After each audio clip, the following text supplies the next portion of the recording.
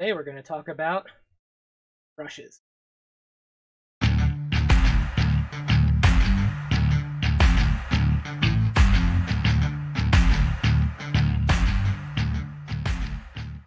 Hi guys, Jonathan from Two Raven Studios. If you're new here, welcome. Please subscribe. We have new videos every week and you don't want to miss out.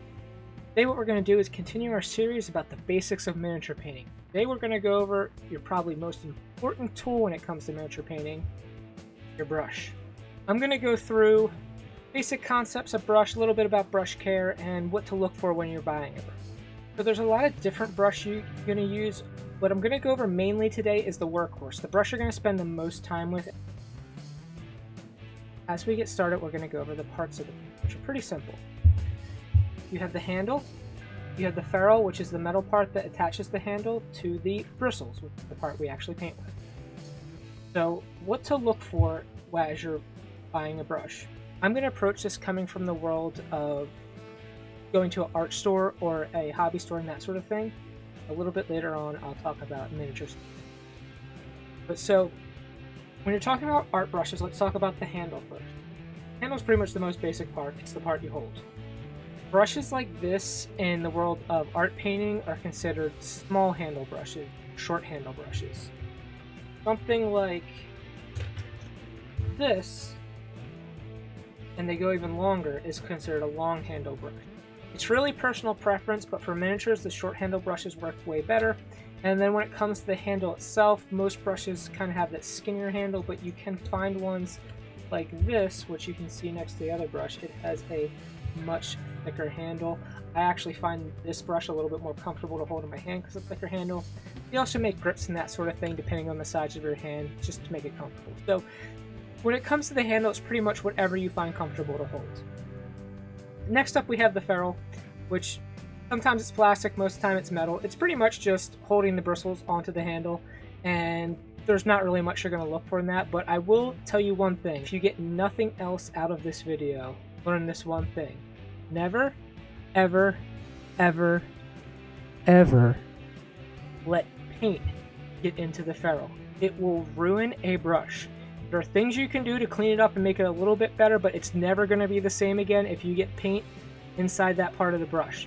So whenever you're painting, be very careful about when you dip the brush in the paint that the paint does not get up into this metal part right here. It will cause, once the paint dries in there, it will cause the end of it to flare out from the paint drying, and there are ways to clean out a little bit, but it's never going to be the same again after that. So never let paint get in that part of the brush. Now we know the handle and the ferrule. We need to talk about the bristles. So there's two main parts of the bristles, and let's zoom in for a second so we get a better view of this. Okay, so let's look at the tip of the brush closely. We have the tip of the bristles, the belly, and then the part where it attaches into the ferrule. So the tip is where we're going to apply the paint from, so we want a nice fine tip. The belly is what's going to hold the paint. And this is where the size of the brush you're going to use come in. So the main type of brush we use when we paint is going to be a round brush. I prefer a size 2. So you can see this is a size 2. It says it right there. Some people prefer size 1. Depending on the brand you're using, size 1 and size 2 could be very different. They could be very similar. Again, it depends on the brand of the brush you're using. For example, this is a size 2, and you can see it's not about the same as that size 2. This is a size 1. You can see it's a little bit smaller, but the size is still very similar. This is a size 2, but you can see it's much larger than the other size 2. So depending on the brand you're using, it varies, size 1, size 2, but generally speaking, I prefer something in the realm of a size 2. Some people prefer size 1, they feel it has more control, but I like the extra paint that a size 2 is going to hold. So when looking for brushes, I would suggest a size 1 or size 2 round brush, and what you're looking for is watercolor brushes if you're in a art or hobby type store. The reason is there's some brushes will tell you they're for oils, acrylics, watercolors, multimedia. Watercolor brushes tend to be able to hold a lot more paint in the body than other types of brushes, and for what we're doing in a miniature, you want the brush to be able to hold a lot of paint. So you may have noticed if you watch my videos as I paint, I quite often go like this on my hand before I put the paint on the miniature. There's two reasons I do it. One is to test the consistency of the paint. The other is if you roll the brush as you're dragging it across, you bring it to a nice point. So I normally do that on my hand before I start painting. If you have a smaller brush, so if you have like a size 1, size 0 or something smaller, it might not be holding a lot of paint, and so as I go like this, I might have gotten most of the paint off the brush, and now I really don't have anything to paint the miniature with. So you want to make sure you have something that's going to hold a decent amount of paint. Again, there's the other side of it too. If I start going up in size, the brush might have too much paint on it, and that could cause problems as well. So there's that happy medium there. But the key to it is having a nice point. So it doesn't really matter the size of the brush. All sizes should have around the same tip on them if they're decent brushes. So as long as you have a decent brush, size 1, size 2, size 0, they should all have around the same size tip. The difference is going to be the belly, and again, that's going to be personal preference partially, but you want to have a decent amount of paint in that belly as you paint. So now we need to talk about what type of fur the bristles are made out of. Some are the synthetic, some are natural. So these two brushes are both Kolinsky Sable. The Winsor Newton Series 7 you've probably heard of. It's kind of the gold standard of brushes. This is another brush. If you can read here, it says Kolinsky Sable. That is kind of the gold standard of brush. You also have synthetic brushes. So this is a synthetic brush. Doesn't say it on it, but I know from when I bought it. And as they look like. This is also a synthetic brush, and if I can get it in focus, it says right here, synthetic Kolinsky. It's a synthetic Kolinsky Sable brush. This is another decent brush. The synthetic brushes are going to be cheaper than the Kolinsky Sable, and if you're just starting out, I would recommend buying synthetic brushes. The reason is brush care takes time to learn how to do properly, and you don't want to buy a really expensive brush and destroy it because you're not familiar with how to properly care for a brush. I'm going to go over a little bit of brush care in a second, but if we buy them, we don't want to buy the cheapest brush, because the cheapest brush, we don't want to have to work against our tool. Cheap brushes are not going to hold a fine point, and they're not going to be good to work with, and you're going to get frustrated because of the brush itself. But we also don't want to start spending like $20, $30 on a brush that we're going to destroy in a short time. So once you learn how to care for your brushes, go for the expensive ones. But starting out, I would go for more synthetic. I'm going to give 2 suggestions for synthetic brushes. This is actually one of my favorite brushes I paint with. It's a Princeton Mini Detailer. Again, it's size 2 round, it's my favorite. But this is a nice synthetic brush that works very well. It holds its point very well. I also prefer the bigger handle. It's a little bit easier to hold. So this is something I would recommend as a starter brush. Another thing I would recommend is Bomwick Det Cord. So again, this is a synthetic Kolinsky Sable. It's a very nice brush as well. So I really like the Bomwick brushes. So the Det Cord is the synthetic, and then they also have the igniters, which are the actual Kolinsky Sable. And if you're looking to get a natural fur brush, this is one of my recommendations. And then again, you always can't go wrong with the Winsor Newton Series 7. They're kind of the gold standard of brushing. So if you're looking for something in an art store to buy, so for synthetic I would go to the Princeton Mini Detailer. For natural I'd go something like the Winsor Newton Series 7. These brushes are actually branded for miniature painting, the Monument Bomwick series. I have tried a lot of miniature brushes, like Games Workshop makes them, a bunch of other companies makes them. Most of the time they're junk. I don't like them at all. They don't tend to hold a point. They're not very well constructed, and I prefer the art brand brushes. These are the exception. These are very nice brushes. So they aren't sponsoring me or anything, but I like them a lot. So the Monument Bomwick series, I'm going to leave a link below so you can check them out. But again, the Det Cord is the synthetic brushes, and the igniters are the actual natural fur brushes. But I would highly recommend trying these out. They work very well. They have some sets out, and they're just very, very nice brushes. So you can't go wrong with these. So those are kind of the main workhorse brushes. Other brushes I would recommend trying out for different purposes. One is a filbert brush. So a filbert brush has a rounded tip like this. It's very good for blending out larger areas. So if you're looking for something to blend out larger areas, filbert brushes really well. These also work well for dry brushing, but for dry brushing, what I actually prefer is makeup brushes. So they come in different tips. This one's a chisel tip, but they have very, very soft bristles, and it makes your dry brushing much smoother. That's the thing you should look for in a dry brushing brush, very soft bristles. So you can see this one, the bristles are very soft. I get a brush like this brush is another chisel brush. You can see how the bristles are a lot stiffer on this brush. This one, they're nice and smooth and soft. So that's what you're looking for dry brushing.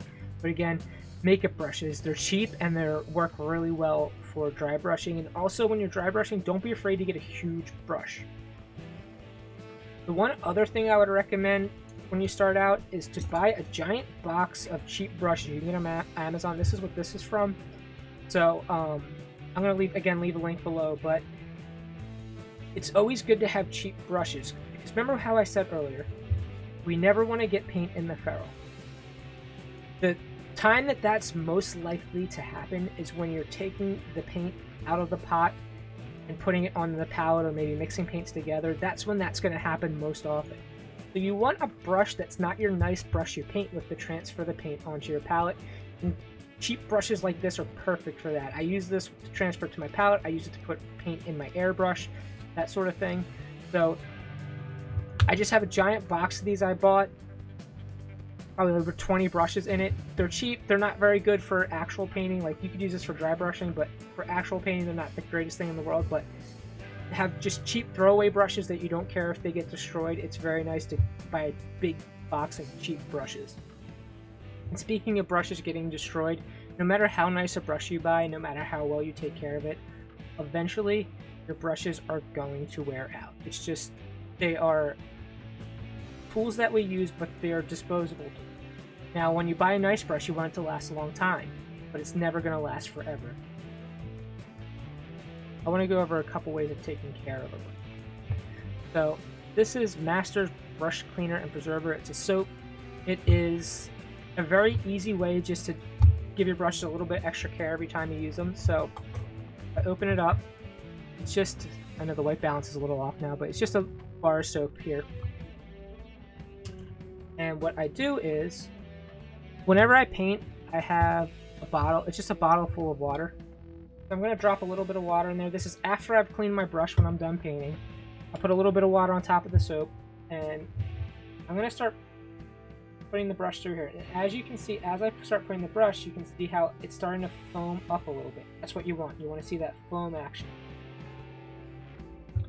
Once you have the foam on the brush, nice and clean, again, I always use my hand. I just drag it across and I twist it as I'm dragging it across because it's making that nice tip, nice point, and then I'll let that dry.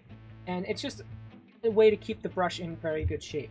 Now, speaking of twisting the brush, you can get a close-up of the tip of this brush. Can you see how there's a little bit of a hook in it? So it hooks this way a little bit. I'll try to bring it up close to the camera so you can see that. Get it in focus.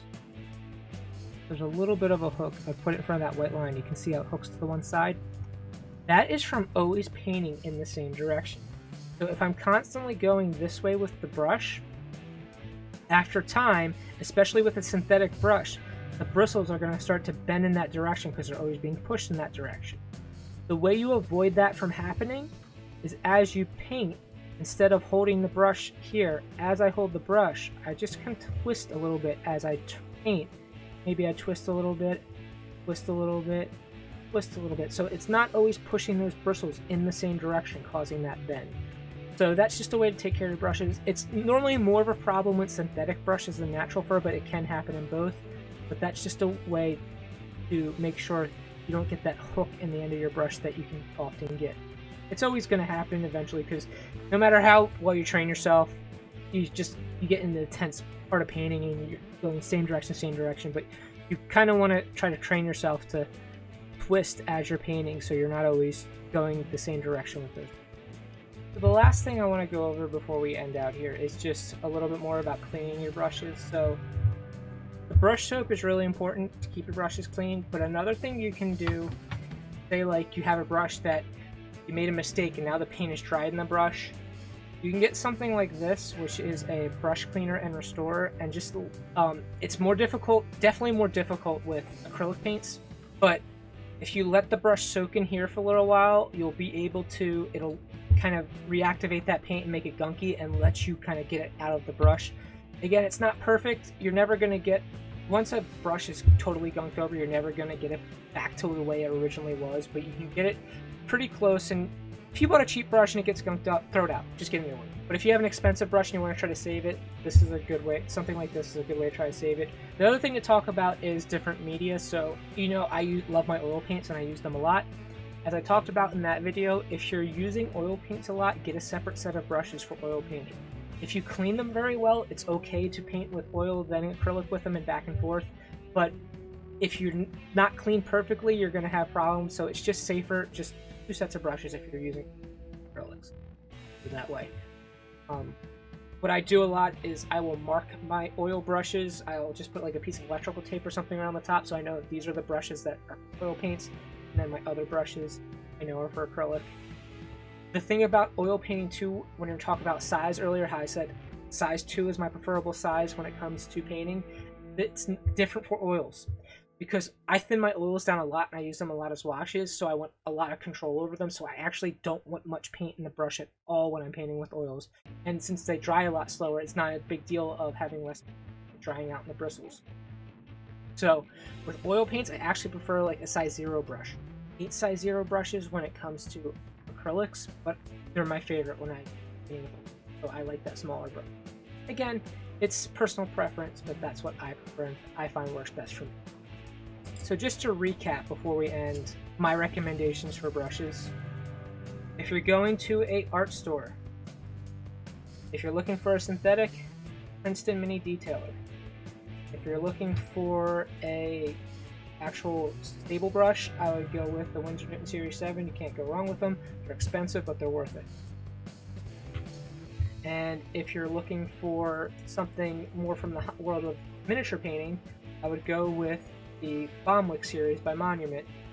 They have the Igniter, which is the Kolinsky stable, and the Detcord, which is the synthetic. So they have both options as well. And another little note, any nice brush is going to come with this little plastic protector on the top. Save it, because as you store your brushes, put it on the brush as you store it. It will help keep it much nicer and safe. And as I said, my preferred size is a size 2 rounds. You might prefer a size 1 or a different size. It's up to personal preference, but I find a size 2 works best. So I hope you found all that useful. If you have any other questions about brushes, I've been painting miniatures for over 25 years. So if you have a question about a brush, I probably have tried it and I probably can answer it. So if you have any questions, feel free to ask them below. And I'm looking to continue this series. If you have anything you would like me to talk about in this series in the future, any questions about something that's basics of miniature painting, let me know and I'll make a video about it.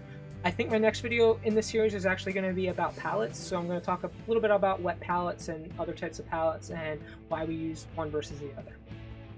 If you're interested in that and more videos, please click here to subscribe. And over here I'm going to have the playlist of all my painting basics videos. I've only done one so far, but as we make more, this playlist will be updated. So until next time, keep on gaming and paint your minis.